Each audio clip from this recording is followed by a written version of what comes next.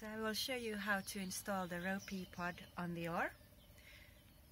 You need a strap like this and the pod. You need to make sure that it's fully charged before you do this. And then there's a little slot that you just slide the sensor into like that. You shouldn't pull it all the way, just roughly like that. And then you pull this strap onto the oar like this. Like that. Yep.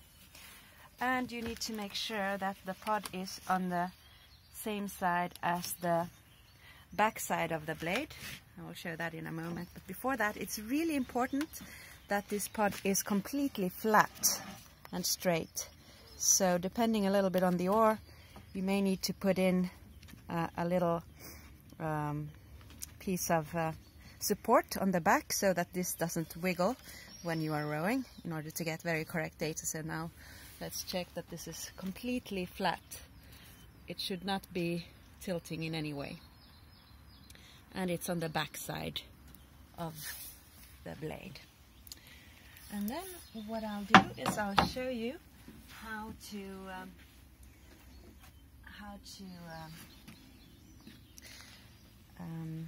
install, how to connect to the sensor on the app. So you open the RowP app.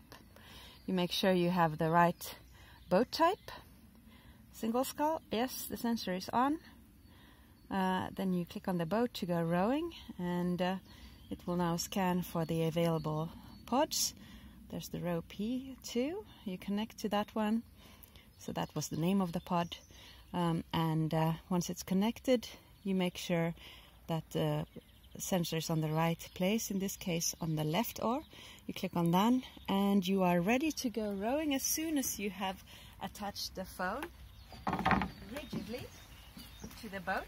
There are different ways to attach the phone to the boat. Here's just one attachment type. It's very important that this is firm, so that when you are rowing that this doesn't wiggle at all. And by the way, you can choose different types of screens when you are rowing, but now you're all set and you can go rowing.